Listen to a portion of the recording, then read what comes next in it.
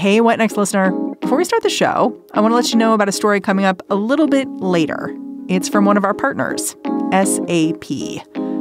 AI comes at you fast. If you don't get reliable and relevant advice, your business might miss out. Whether you're looking to automate tasks or embed AI in your business processes, SAP can help. To learn more, head to sap.com/AI and stick around for expert advice on how to embrace AI with confidence.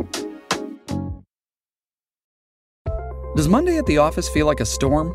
Not with Microsoft Copilot. That feeling when Copilot gets everyone up to speed instantly? It's sunny again.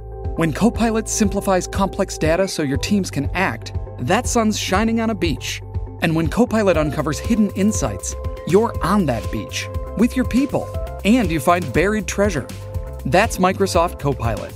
Learn more at Microsoft.com/AI for all.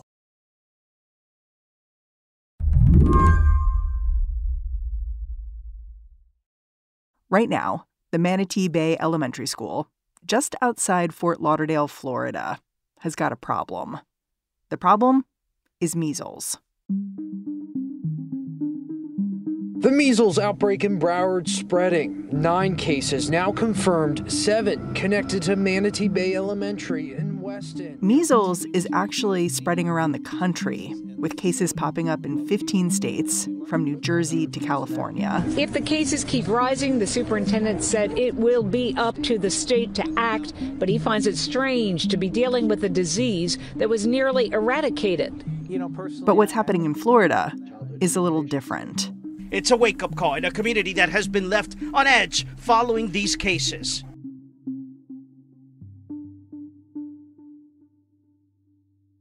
To start, it helps to remember how big of a deal measles is. It is one of the most infectious pathogens in the world. And Lauren Weber at The Washington Post says it's not just that this virus can spread. It can really take you down. About 1 in 5 unvaccinated people in the U.S. who contract it end up hospitalized. For unvaccinated babies, about 1 in 600 develop a fatal neurological complication that can lie dormant for years. I mean, there's just some scary side effects. What's made the outbreak at Manatee Bay different is the way public health authorities have responded to it. There's a protocol most officials follow when they're facing measles. The Centers for Disease Control has a whole library of reference documents that any health department can access, including template letters to school principals, letters to physicians, letters to parents. These documents all encourage the same thing, getting as many kids vaccinated as possible, which is because the measles vaccine is so effective it can prevent infection even if a child's already been exposed. But that's not the kind of letter that Florida's Surgeon General, Joseph Ladapo, sent out. That letter took a turn from what public health officials would normally do and has been widely decried because that letter did not encourage parents with unvaccinated children to get their child vaccinated. And on top of that, it also left it up to the parents on if their unvaccinated child, who would be more likely to be susceptible to measles and then more likely to spread it if they contract it, to come back to school. If I read this letter, I would have no idea that there was a way to potentially prevent my kid from getting sick. Like, it just says, watch your kid for symptoms, as opposed to, hey, there's a way to actually forestall this illness if you want. You know, John P. Moore, who's a professor of microbiology and immunology at Weill Cornell Medical College, told me, look, there's a reason why there's a measles outbreak in Florida schools, and it's because too many parents don't have their child protected by the measles vaccine. And he said, quote, and why is that? It's because anti-vaccine sentiment in Florida comes from the top of the public health food chain, Joseph Ladapo. It's not just Florida that's experiencing this surge in measles. We've got double the number of cases there were this time last year in the United States. And the number's low. It's like 35, but it's there. How worried should all of us be at this point about measles? I think it's one of those things where it depends on your community because measles is something that thrives in pockets of the U.S. that have lower vaccination uptick. But this is where I think it's important to note that, unfortunately, vaccine uptake among kindergartners is decreasing. You need to have a vaccine uptake of about 95% to be pretty protected from it. And frankly, a lot of communities just don't have that. Today on the show, why Florida's measles problem is actually a problem for the rest of us, too. I'm Mary Harris. You're listening to What Next? Stick around.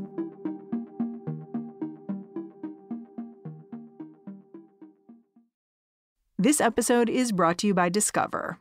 When it comes to your finances, Discover wants you to know they are the credit card that is always there for you. With 24/7 U.S.-based live customer service, everyone has the option to talk to a real person anytime, day or night. Yep, that means no more waiting for, quote, normal business hours just to get a hold of someone. We are talking real service from real people whenever you need it. Get the customer service you deserve with Discover. Limitations apply. See terms at discover.com/creditcard.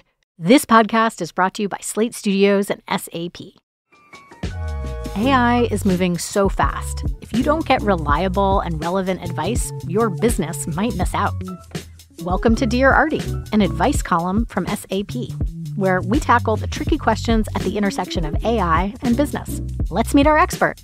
Hi, I'm Ian Khan. I'm a technology futurist, speaker, and author, and I love to help organizations measure their current state of readiness for an AI-driven world.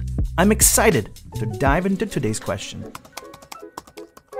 Dear Artie, our finance team is top-notch, but small. How can AI support them? Signed, Financially Drained. Well, financially drained, a lot is happening in finance and AI, and the possibilities are endless. First of all, AI can help your finance team analyze massive amounts of financial data faster than any human or a team of people could do. Second, it can help perform functions on data through algorithms. This can connect different systems together and really simplify decision-making for your finance team. And last but not least, AI can help reduce the time needed for data to provide insights so that your leaders can make faster decisions. Embrace AI with confidence. Head to sap.com/AI to learn more. Okay, I'm hoping we can just explain some basics about measles. So, given the fact that measles is spreading, it seems like it's spreading in a different kind of way than it has in previous years, maybe more widely. How infectious is this disease? So measles virus particles can linger in the air and on surfaces for up to 2 hours after an infected person leaves the area. And up to 90% of people without immunity will contract it if exposed. So, I know we all became a little bit more aware of virus particles lingering in the air with COVID, but this is so much more infectious than COVID virus lingering in the air. It's also infectious like 4 days before you get a rash from it. So it's like you may not even know you're able to spread it.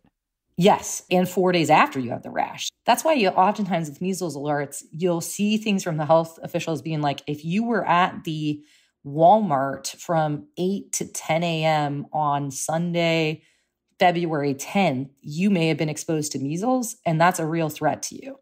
That sounds wild to think that you could be walking down a grocery store and encounter something like that, but that is the reality when it comes to measles outbreaks like this. But the vast majority of Americans are protected from the measles vaccine. Many, many, many people are vaccinated. But the threat is when it comes across pockets of people who, for religious or other reasons, are not vaccinated. And also, newborns, they don't recommend that children get a measles shot until they're at least a year old. So folks that are under a year old are vulnerable to this as well. All of this argues for a pretty aggressive approach to managing measles, but I want to talk about what's happening in Florida instead and why. Florida's response is being managed by the state surgeon general, Joseph Ladapo. So who is Joseph Ladapo? How did he get here? So Joseph Ladapo is a Harvard-educated physician. My colleague Dan Diamond wrote a great piece about him 2 years now ago at this point, that by all accounts was a pretty run-of-the-mill guy for a long time. He supported the ACA. He, did research. And then around 2019 and 2020, things started to shift. He began to write during the pandemic a bunch of op-eds in the Wall Street Journal decrying mask mandates and lockdowns and so on that caught the eye of Governor Ron DeSantis, who eventually brought him in to be Florida's state surgeon general. And ever since then, he's continued to take really contrarian health positions. On top of that, he's also really engaged with fringe right-wing groups that you just do not see state health officials engage with. He appeared on Stu Peters' talk show, who's a conservative right-wing talk show host who's previously called for Anthony Fauci to be hung. I mean, he has appeared on Del Bigtree's podcast, who is a prominent anti-vaxxer. I mean, he really has taken a contrarian view on vaccines through his work on talking about how he opposes the mRNA COVID vaccines in his state, and now, not promoting vaccines for measles. Yeah, it's interesting because if you look up video of Ladapo, he seems so affable. But then you consider the words he's saying and where he's appearing, like he's called the COVID vaccine, for instance, the Antichrist of all products. Frankly, I think it probably does have some integration at some levels with the human genome, because these vaccines are honestly, they're the Antichrist of all products. So I think it probably does. He's called his anti-vaccine crusade part of God's plan. It's just complete disrespect to the human genome and the importance of protecting it and preserving it. And that is our connection to God. This is pretty extreme stuff for a medical leader to be saying. I mean, his complaint about the COVID mRNA vaccine talked about contaminating patients' DNA, which, every medical expert that myself and Dan Diamond talked to just roundly called scientific nonsense. We have 50 state public health officials. You do not see any of them coming out with statements remotely close to this. And I would be very surprised to see them handle a public health measles outbreak in particular in a similar way. Yeah. Ladapo's guidance around measles, just to be clear, he doesn't explicitly recommend vaccination in his letter to parents. And he also doesn't recommend keeping kids home if they're not vaccinated. He leaves it up to the families. And those are the two things that most public health officials have zeroed in on as problematic. Is that right? That's exactly right. I mean, a public health official told my colleague, Lena Sun, that it verges on medical malpractice because it is so different than what the accepted public health norm would be. Yeah. I mean, one thing that a writer at The Atlantic pointed out, which I thought was really interesting, was that Surgeon General Ladapo has been offering contrarian advice about vaccines for years at this point. But it doesn't actually seem to be moving the needle in Florida. Like in 2022, Ladapo actively urged kids not to get vaccinated against COVID. But by the end of that year, vaccination numbers for Florida kids actually went up. And they went up by the same amount that they did nationwide. So I guess I wonder, do you think his guidance is making a difference? Like, does it matter that he isn't being as explicit as other public health officials would want him to be? I think that's an interesting stat. I think in general, someone who is the face of public health in the third most populous state in the country does matter when they take such a contrarian stance, because other folks in other states can point to it and say, look, I agree with the Florida Surgeon General XYZ. Most people go to their pediatrician. Your most trusted source for information is your doctor. And I am sure the vast majority of doctors in Florida disagree with Ladapo's guidance and so are not advising in that way. But, for a different statistic, the booster rate in Florida for COVID vaccine, it does lag the rest of the country. And so the former Florida Surgeon General pointed out, who was also appointed by Ron DeSantis, that there were more than 8,000 COVID deaths in Florida last year. And those could likely be vaccine preventable. And so that's where words like Ladapo's matter. You could argue, too, I think, that words matter more to potential patients when they're dealing with a very specific outbreak in their very specific school.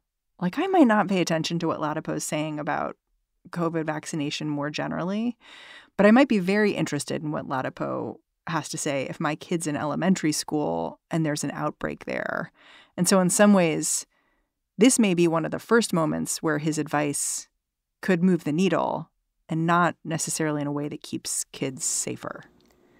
Well, and we also are seeing that this advice, this kind of, you decide if you want to be quarantined or isolated, is something that is reflective of the conservative and libertarian backlash to public health policies during COVID. We saw a massive legislative and litigious backlash to the lockdowns and to various public health mandates. And clearly he is following that to some extent here. After the break, how what's happening in Florida is just one example of the way conservative ideas are reshaping the way public health works.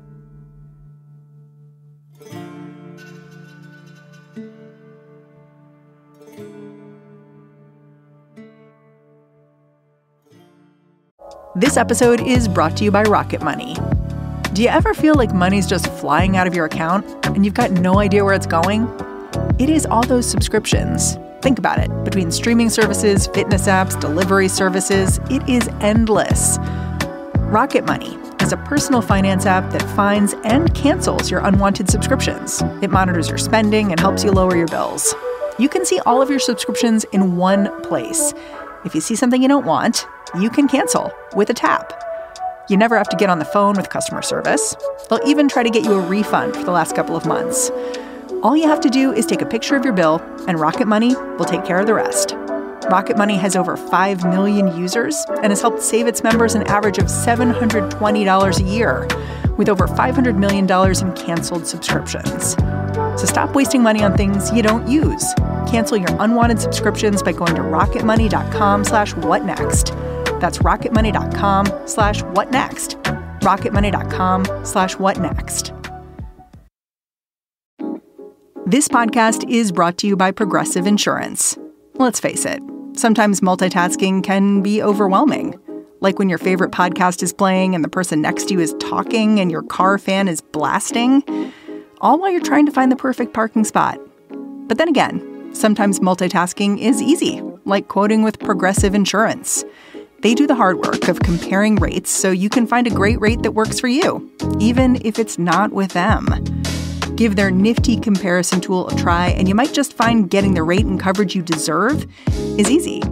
All you need to do is visit Progressive's website to get a quote with all the coverages you want, like comprehensive and collision coverage or personal injury protection. Then you'll see Progressive's direct rate, and their tool will provide options from other companies, all lined up and ready to compare.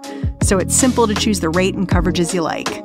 Press play on comparing auto rates. Quote at Progressive.com to join the over 28 million drivers who trust Progressive. Progressive Casualty Insurance Company and Affiliates. Comparison rates not available in all states and situations. Prices vary based on how you buy. Lauren Weber told me that even though there are just 36 measles cases nationwide right now, that's actually pretty high for this time of year. And given how easily measles spreads, experts she talks to are worried we could see many more cases soon. So I wanted to know, why is that? Lauren, is it fair to say that you blame COVID and the fallout from COVID for the current measles surge we're seeing in the U.S.? I don't necessarily think I blame it. I think that many of the experts I have talked to would say that is contributing to it. There's a lot of concern among many of the public health experts, legal experts, medical experts that I talk to, that the distrust towards vaccination and public health efforts that really grew during COVID is now spreading into vaccine-preventable childhood diseases that could cause a resurgence of things that we haven't seen in quite some time, and unnecessary death. I mean, you've mentioned that non-medical vaccine exemptions for kindergartners went up in 41 states last year. Is anyone trying to figure out why? Like doing the digging, talking to those parents, or even just looking at the forms they submit to try to puzzle it out? From folks I have talked to, a lot of it is attributed to growing skepticism around vaccine that has been fanned by anti-vaccine groups that saw the skepticism that started during the COVID pandemic because of a newer vaccine. And we're seeing that effect throughout the country. You're seeing that in state houses. You're seeing more legislators get elected that are questioning vaccine mandates and encouraging vaccine exemptions. In Iowa, they took off the books last year a law that required schools to teach about the HPV vaccine. That vaccine prevents cancer. Yes, it does prevent cancer. And actually, it prevents cancers that are growing in Iowa. In Tennessee, they passed a law that homeschoolers do not need to be vaccinated. They don't have a vaccine requirement. Can you lay out for me the way COVID may have empowered individuals and organizations to do the work of going into state houses and actually kind of calcifying their anti-vaccine point of view in state law? Like, how are you seeing that with legislators, with interest groups kind of pushing the needle here? Yeah, I just published an investigation last week that dove into this a little bit. I found that by going through the tax records of 4 major nonprofits that rose to prominence during the pandemic by capitalizing on the spread of medical misinformation, that they gained collectively more than $118 million between 2020 and 2022. Wow.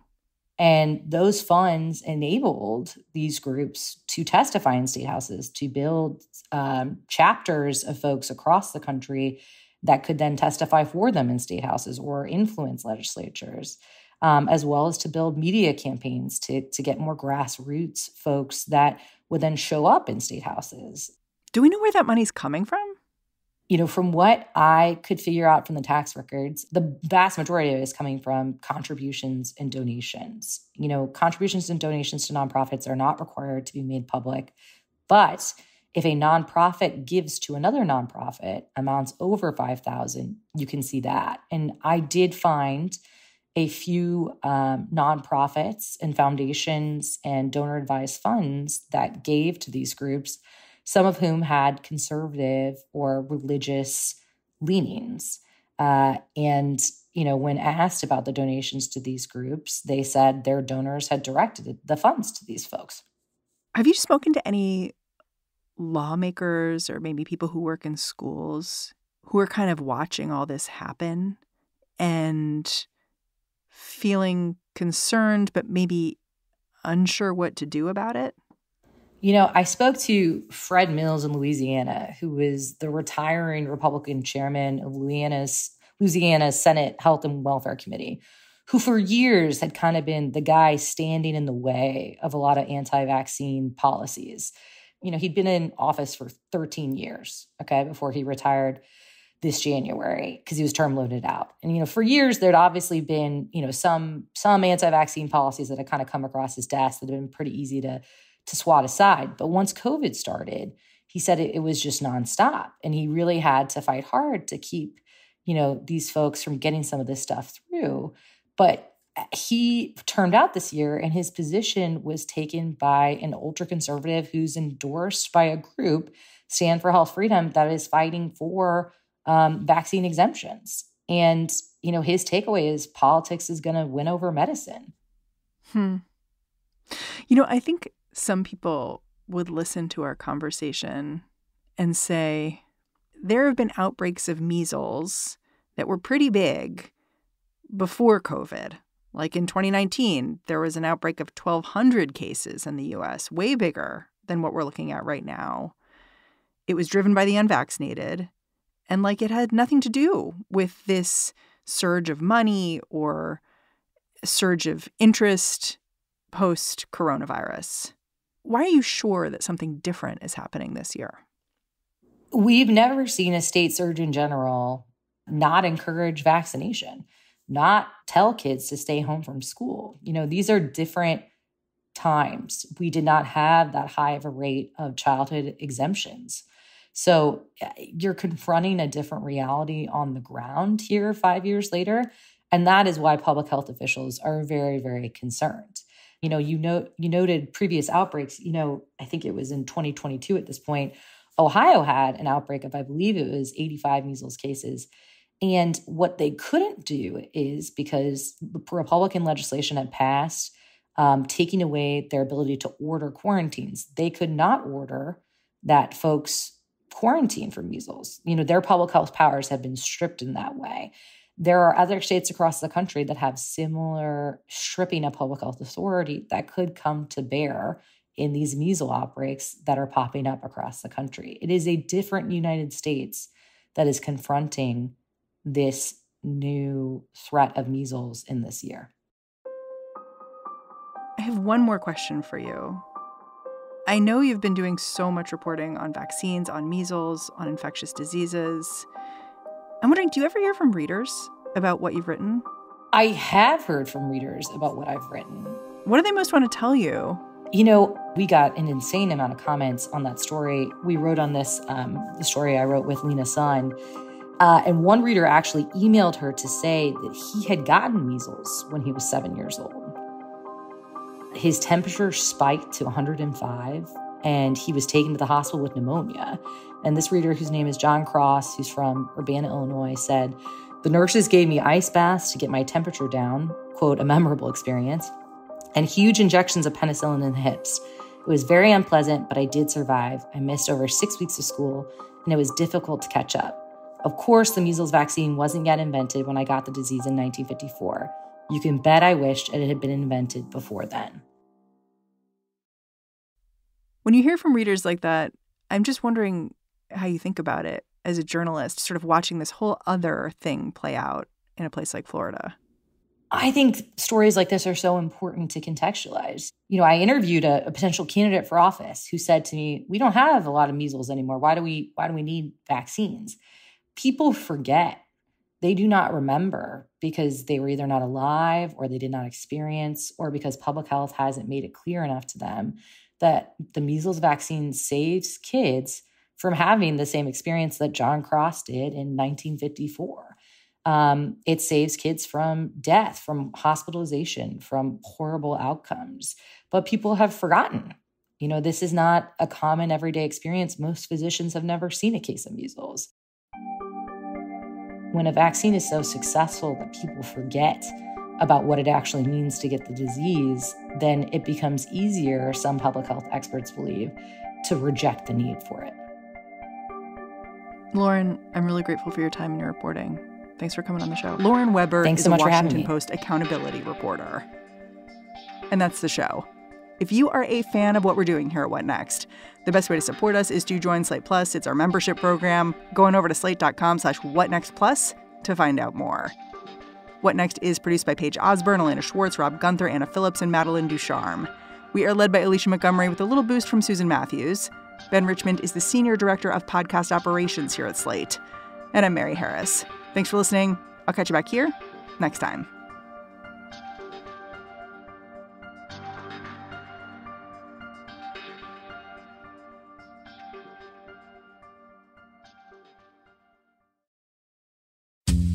I'm Dahlia Lithwick, and I'm host of Amicus, Slate's podcast about the law and the U.S. Supreme Court.